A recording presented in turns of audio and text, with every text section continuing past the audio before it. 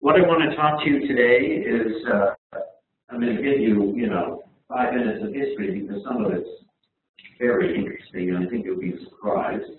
Kind of the roots of where zoos were, and then we're going to skip kind of about 100 years and just go and look at the future. But there are a couple of key things that I'd like you to think about. One is, traditionally you think about zoos as being a place where people go and see exotic things, and everybody, I think, knows the term biophilia, E.O. Wilson's term, the human love of nature. So that kind of explained it.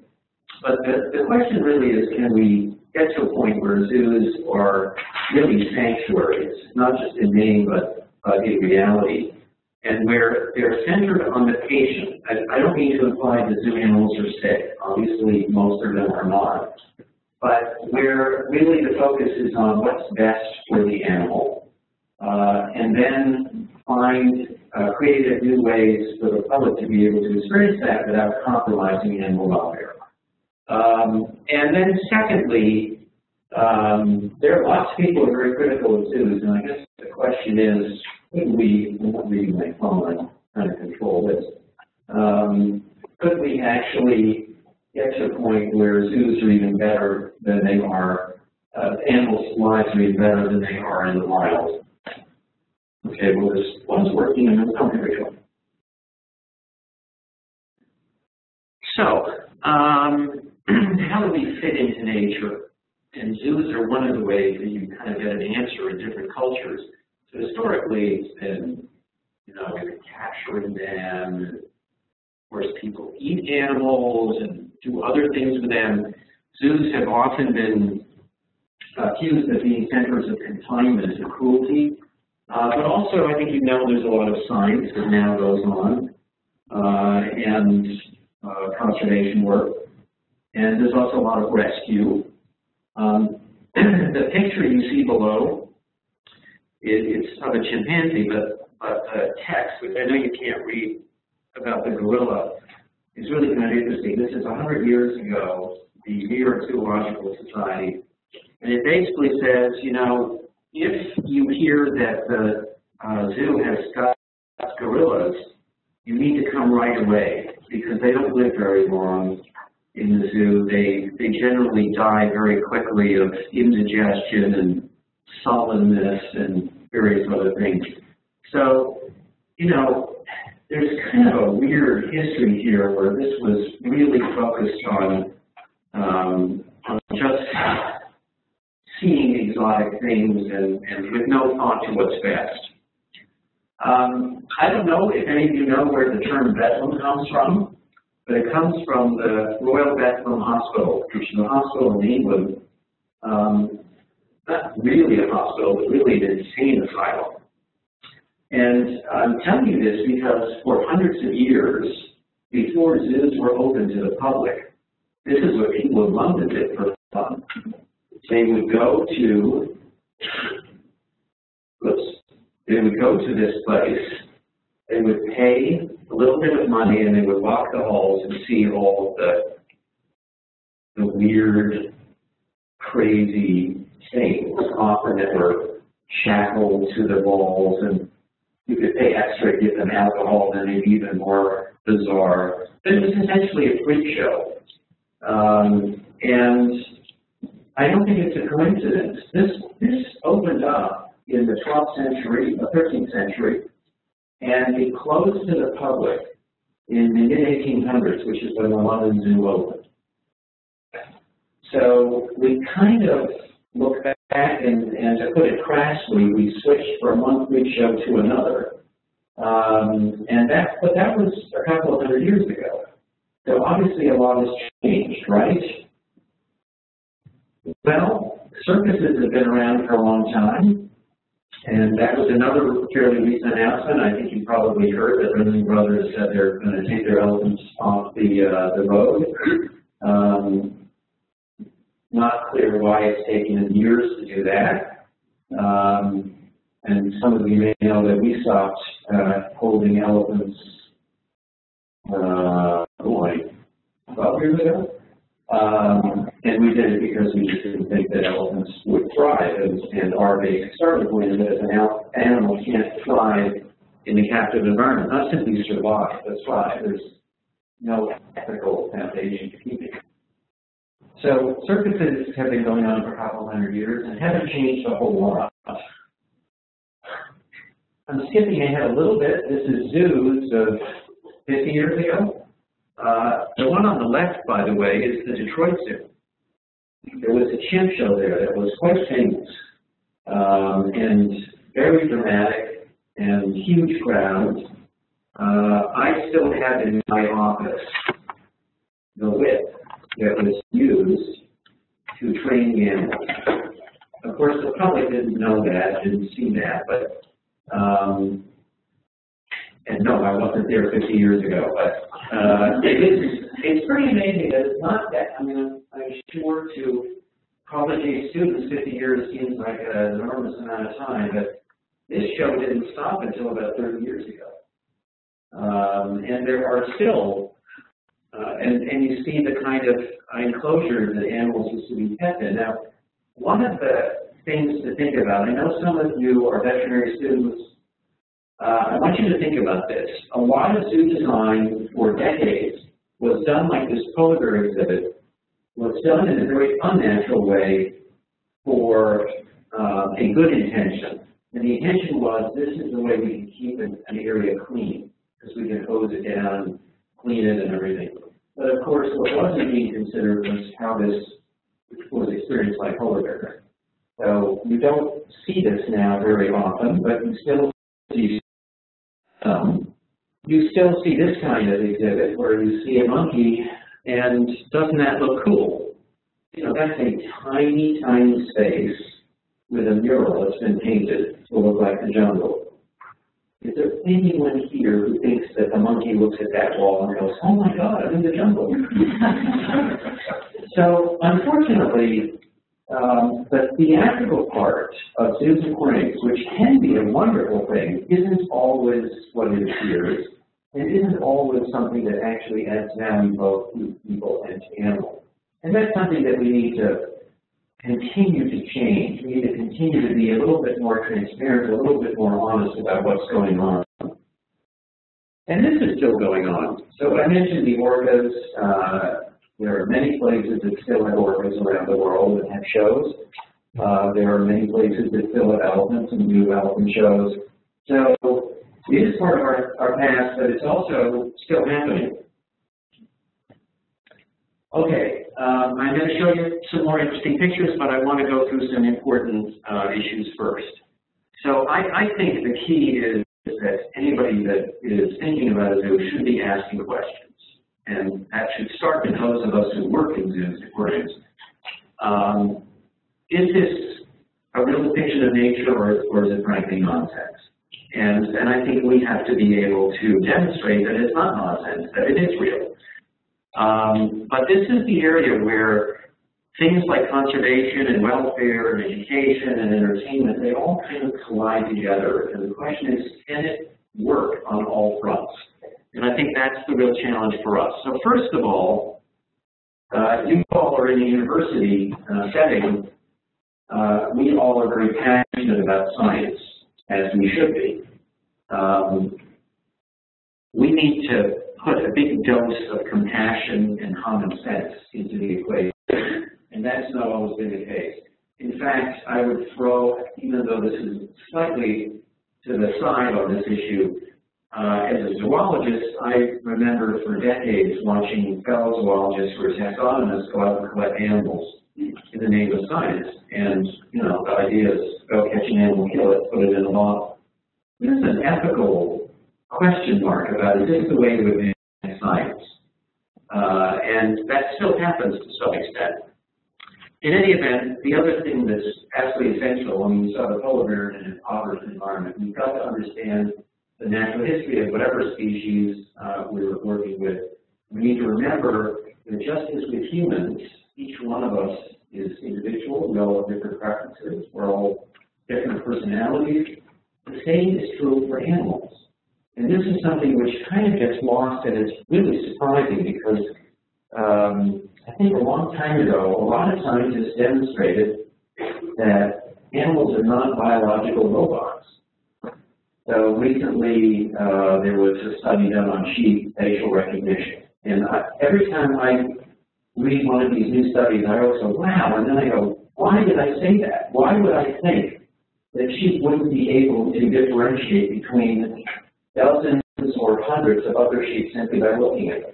How would you survive in nature if you can't discriminate between individuals? You can't distinguish who's who.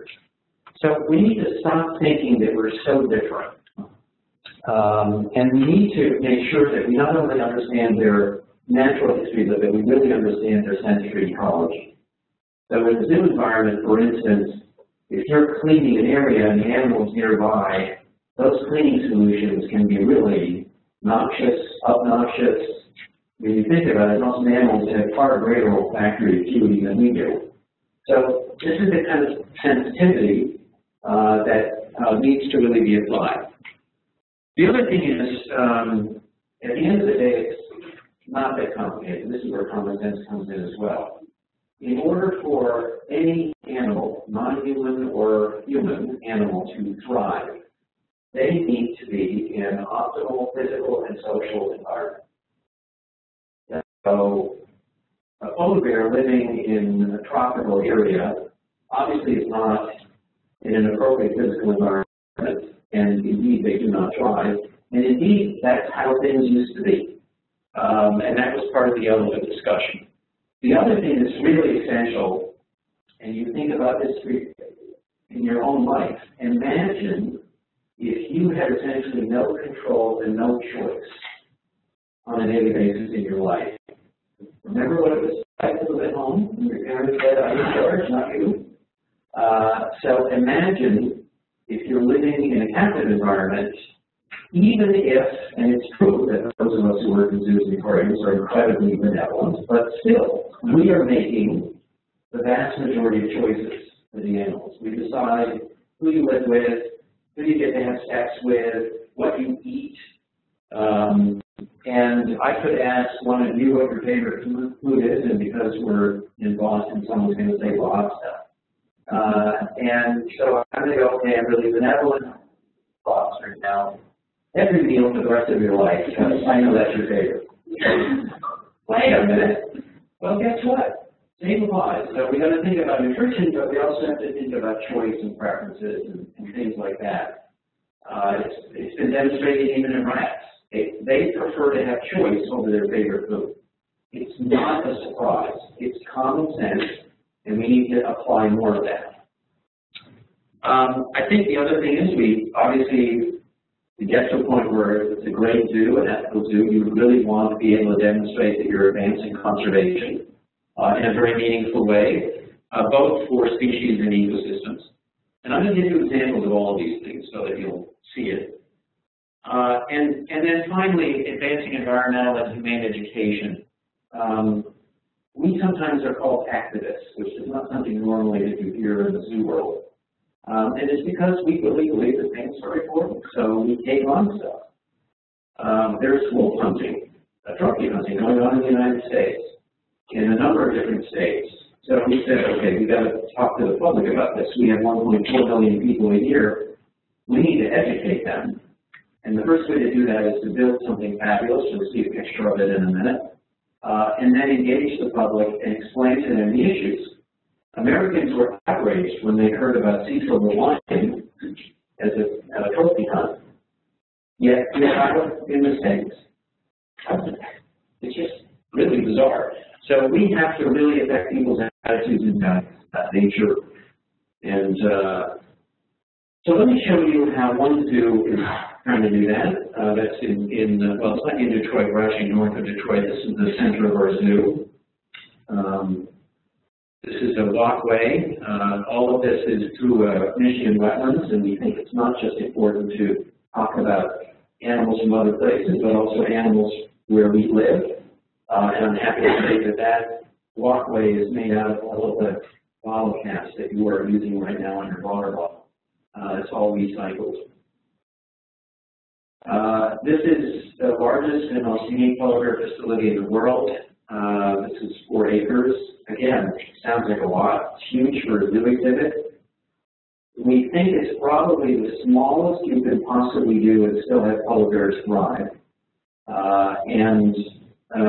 This has now been open for 14 years. We're still waiting for somebody to make bigger ones, but it's obviously very expensive to do that. I mentioned the wolves, so we opened a multi-acre facility for our wolves so that we would have both legal standing to talk about the wolf hunt issue, but also to really have people understand that the big bad wolf is not a big bad wolf. It's an awesome dog. And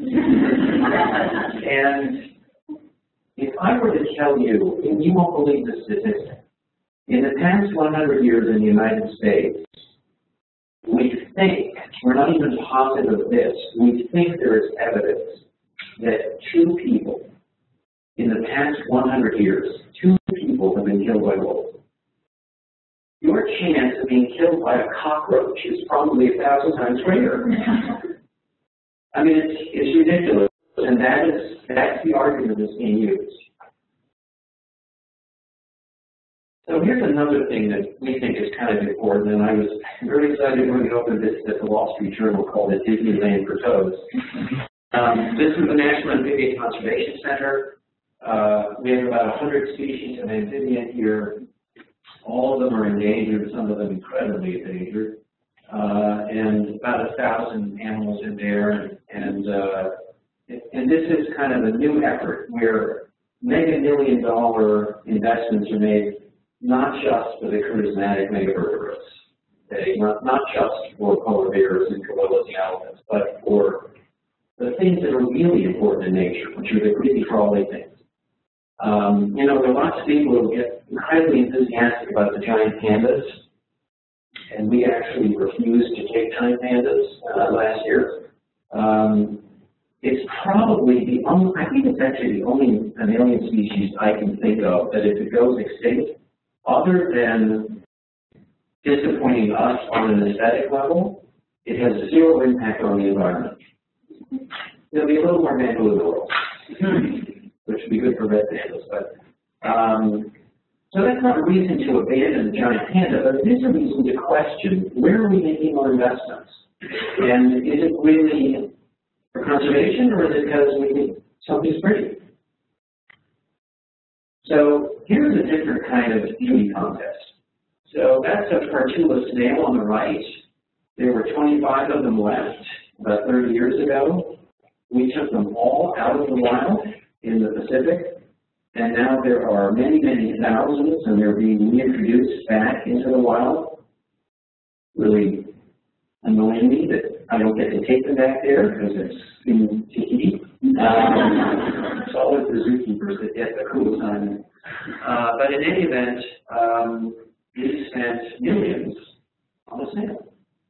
It's important for the ecosystem. The carnival butterfly on the left is being reintroduced into the wild in the Midwest through our work.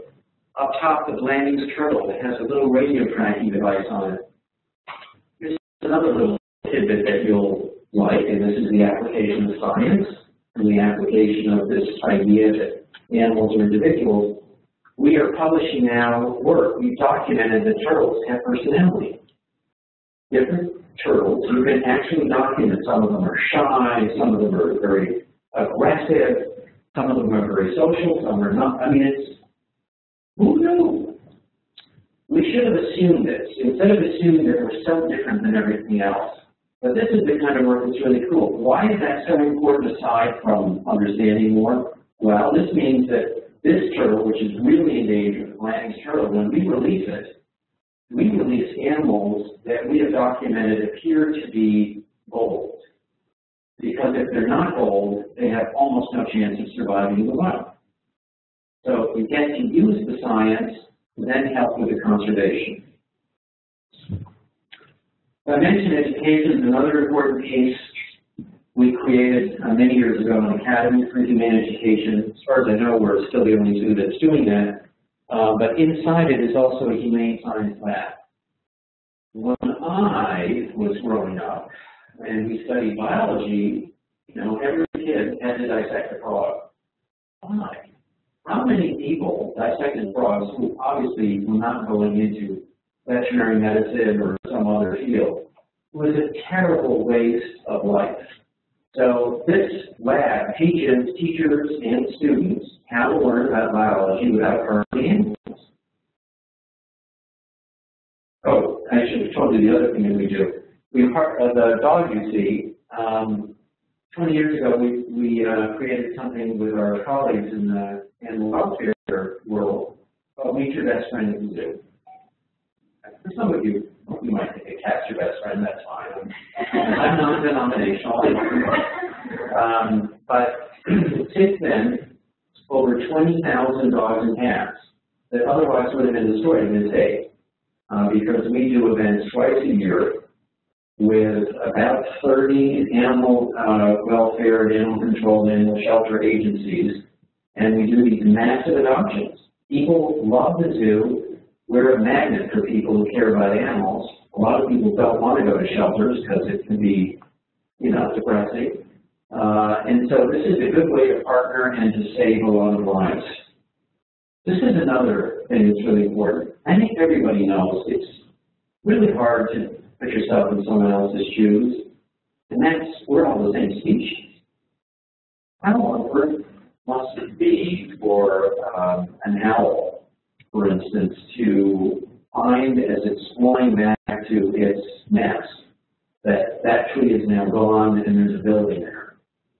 So we can talk about it, but what we do here is we have people experience it. So we have a motion-based cabin simulator that can take up to 30 people at a time.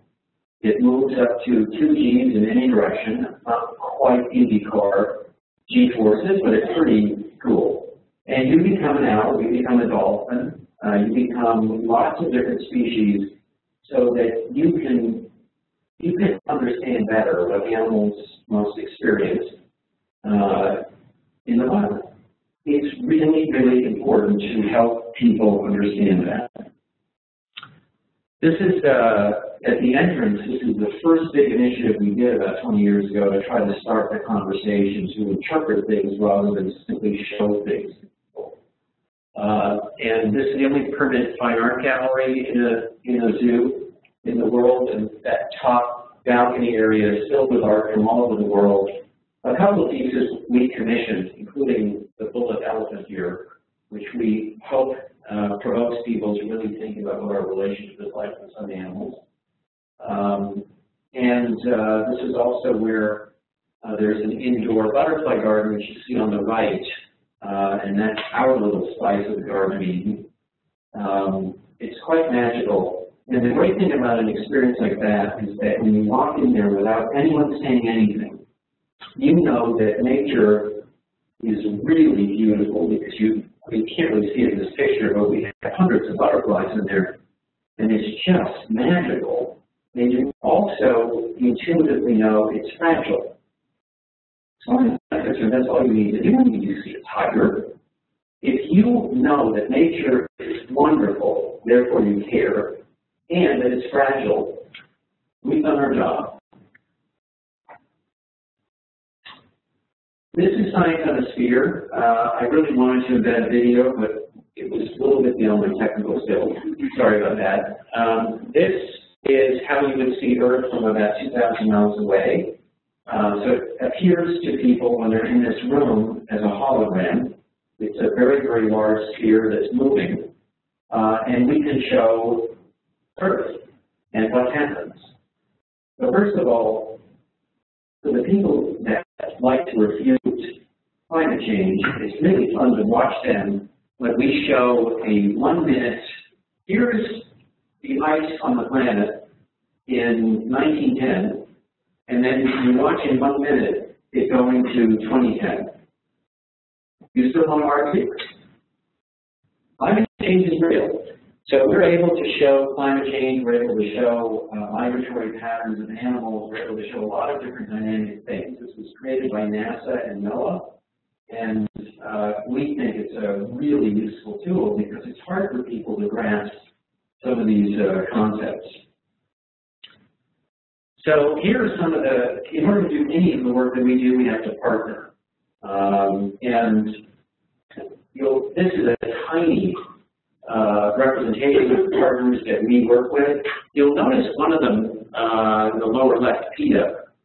Whenever I start lectures at universities or with the zoo community, I would say, I always ask, who's PETA? And if it's a crowd of zoo people, you often hear, and I sort of go, you know, if people who work in zoos and aquariums don't define themselves as people for the ethical treatment of animals, who would? And those of us who do work in zoos and aquariums are. So ethics is not something to be afraid of. It's something that we've got to embrace, we've got to understand, and it's a moving target. Our values change. There's no question about it. But in any event, we partner with lots of different entities for our work, locally, nationally, internationally. And on the left, you see a number, well, basically, except for the top stage, which I'll explain in a second, you'll see a number of places where we have concentrated efforts in terms of conservation and animal welfare. We've been working in China with the zoos there.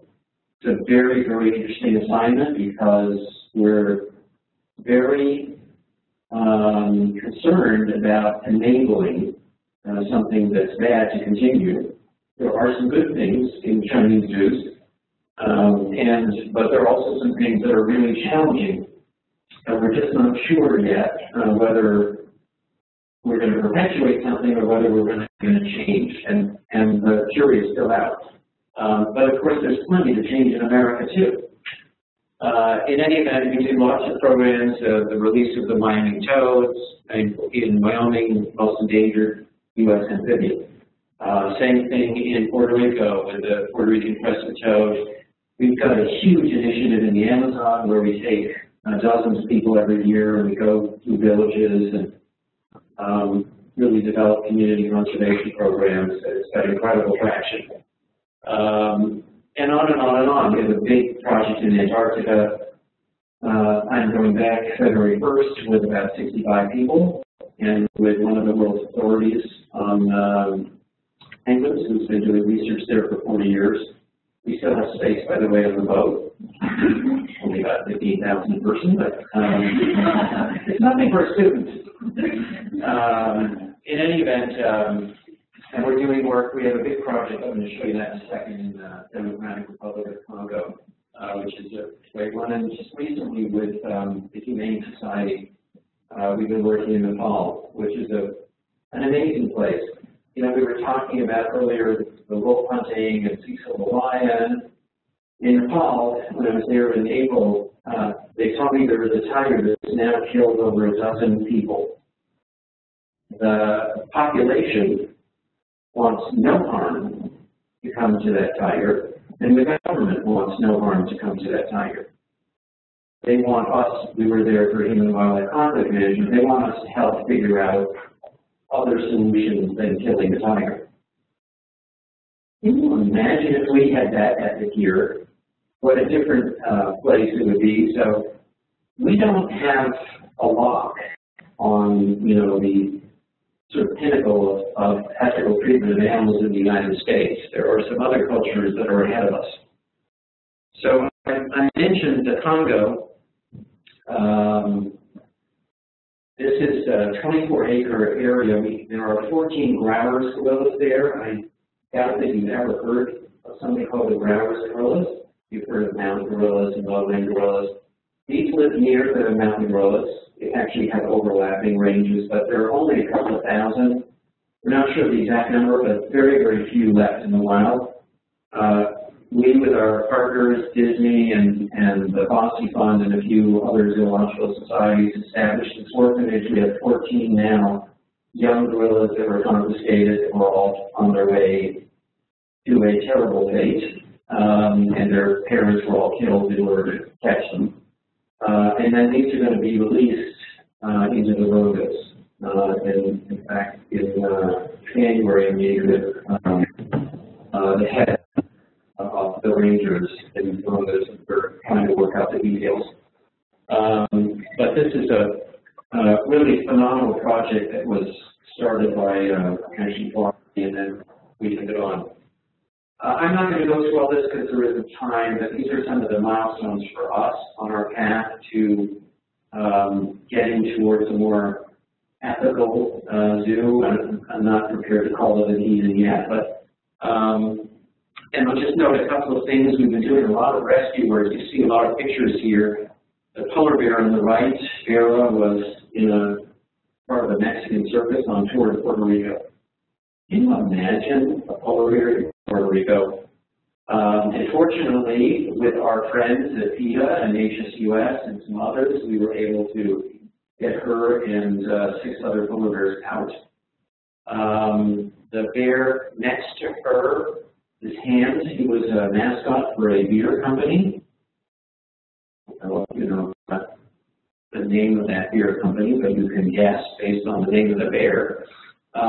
When he got too old, he was sold, and it was legal to own him. And ultimately, he ended up on somebody's land and as a pet, chained, and neighbors came over and used to torment him, hit him with baseball bats, and ultimately pitchforked him in the face. Fortunately, they were able to get him out, and we were asked to take him, and we did. This is one of the racehorses we have. Did you know that about half of the racehorses every year in the United States are destroyed? If you don't win, it means you don't make money, and so you're not needed. So we thought it was important to have them at the zoo so we could also talk about that issue and the need to be responsible about that. And you see one of our junkyard lions. We have crack house lions, we have junkyard lions. This is one of them that came from a Kansas junkyard. But in any event, a lot of rescues, and the biggest one in history, which again, we worked with PETA on, and that was over 20,000 animals that were warehoused in Texas a few years ago.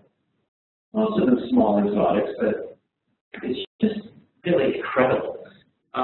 So we also do a lot of other things. One of them is we created a Center for Animal Welfare, for zoo animal welfare. I want to make sure I leave a few minutes for questions here, so I'm going to zip to this last piece.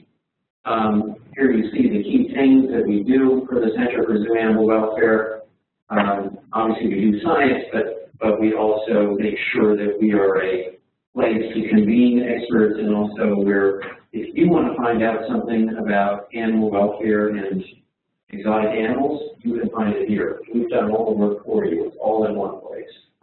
We also give out awards and do workshops.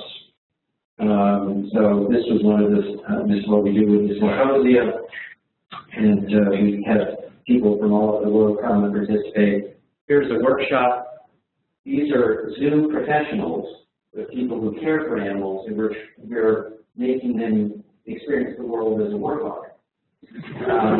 And we also have exercises where they become a drag, so we put them up way high, and you know, it just changes, getting you to change your perception. We are tracked. We're tracked with human perceptions. Our senses are different, but similar to a lot of other animals, and we have to try to experience the world the way they do. And as I mentioned, we also do science, so these are the last couple of slides. We do a lot of assessments of animal welfare. Obviously, we do it at our own institution, but for instance, in China, we spend a couple of weeks working with the 3 largest zoos, assessing their welfare, and then trying to train the staff. This is measuring cortisol and in lions before we move them into a new habitat and during construction. We rescued 3 grizzly bear cubs. Their mother had been shot in Alaska. And the cubs, this just before winter, the cubs would not have survived, so that's the Fish and Game asked us to take them. We did, and then we started doing work on ethograms and measuring behavior. And this, I'm sure you can recognize, is a penguin. And we've been doing work. This is really cool stuff. I was at a UFA, which is an animal welfare organization in England conference a couple of years ago, where I learned that using infrared thermography You might be able to detect stress in horses from a change in the temperature of the pupil of the eye, which, if you think about the autonomic nervous system, actually kind of makes sense. So we have started trying to use infrared thermography to see whether we can use it as a non-invasive tool to measure stress in penguins and many other things.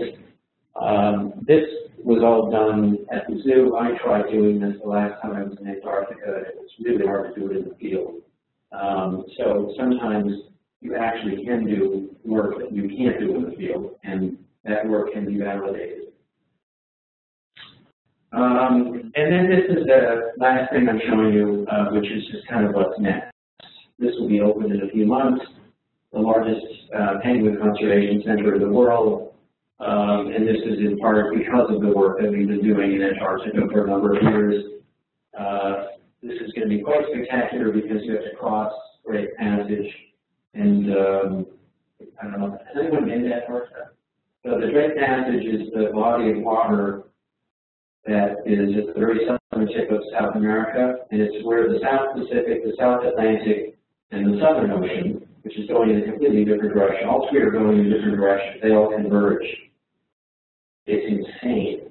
And often 50-foot waves for hundreds of miles. So no wonder many ships are lost, and it's a tough place to get to. We, of course, want our visitors to experience that. So we've created some theatrics that will do that. But also people will be 25 feet underwater with penguins all around them, underneath them, around them in an acrylic environment.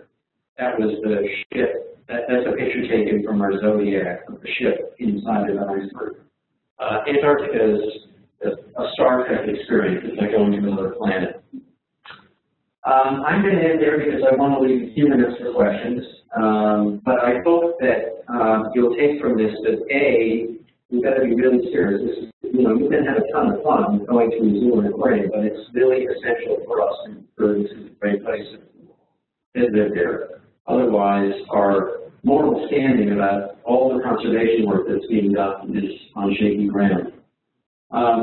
So let me field any questions or comments. Yes. I think what zoos are very much better that people are interested in and want to yeah. But like all the zoos, because we have that we try to like spotlight issues like producing and that's probably easier to respond, but like. So I'm not sure everyone heard your question, but I can't. The question is, aside from focusing on the things that people, want to see, like tigers, the charismatic stuff, do we take on other issues? So one of the issues that you referenced was exotic pets, and zoos do. The ACA has been very vocal about this for quite some time, and we are constantly battling ACA as a whole, not just us. This trend in the U.S. of there are far more tigers in private hands in the U.S. than there are in zoos. In fact, there are far more tigers in the U.S. in private hands than there are in the wild. So this is a huge problem, and it is not being addressed federally. It's being done on a state-by-state basis. So yes, zoos do that. I think, though, your question is a really good one because I think the real point here is that zoos have a responsibility and an opportunity to be the voice for the public to understand important issues, and that is one of them. There have been some great films on this, but that's one of the really big ones. But the amphibian center that I showed you was almost a $10 million investment, and a lot of people thought we were nuts. Fortunately, we knew that Budweiser was smarter than the critics, and Budweiser way back when, if you remember these blogs and their advertisements, we know that if we're creative enough, we can get the public to get excited about anything, including frogs or snakes. So we just have to be more creative. Yes? So,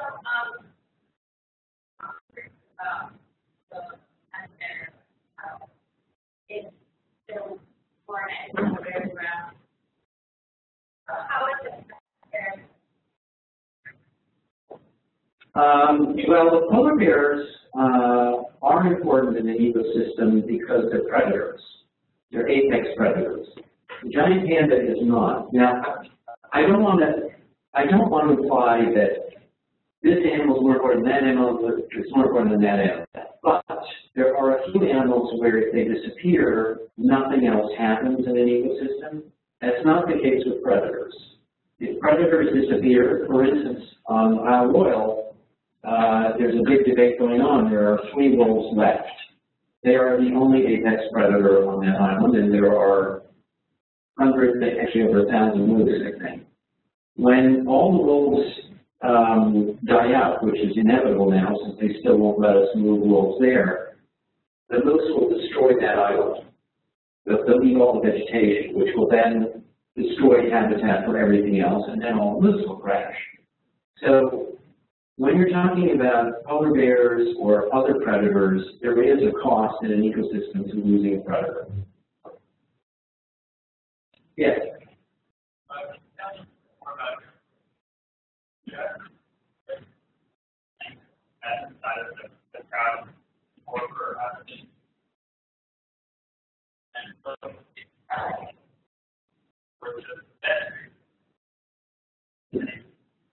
Well, I'm not a spokesperson for PETA, obviously. My experience with PETA, which goes back a long way, is I don't agree with everything, and I don't think they agree with everything that we do, but I think they are absolutely for what is good for animals and what is good for the relationship between people and animals. And that's exactly how I feel, and I would hope that all of us would want that.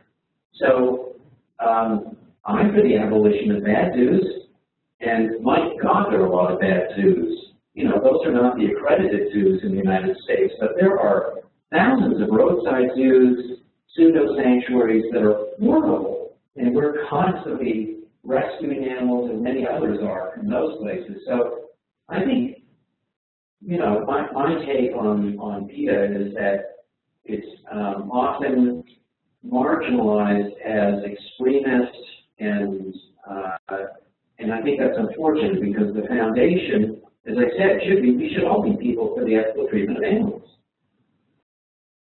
Yes. I was Googling your, and I was wondering if you're going to try and restore better those. So you have a ton of components for aquatics and for polar bears and trying to use that for restaurant animals themselves, because that's more, that's kind of like where they're going, is it not? And versus The people in the contained area, yeah. Yeah, it's complicated for a number of reasons.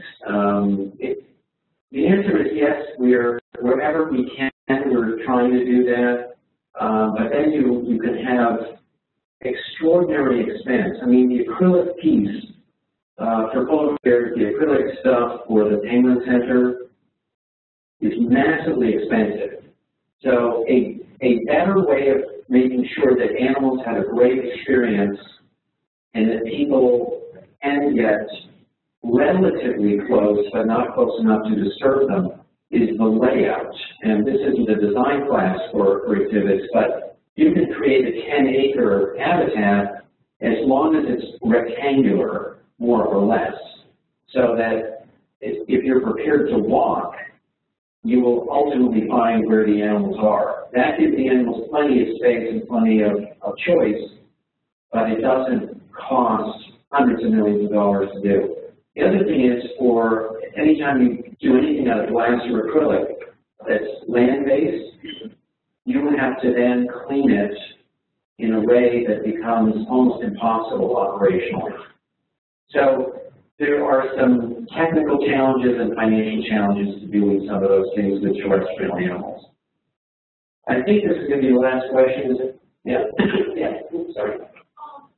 In terms of education, do you ever think that talk a little bit about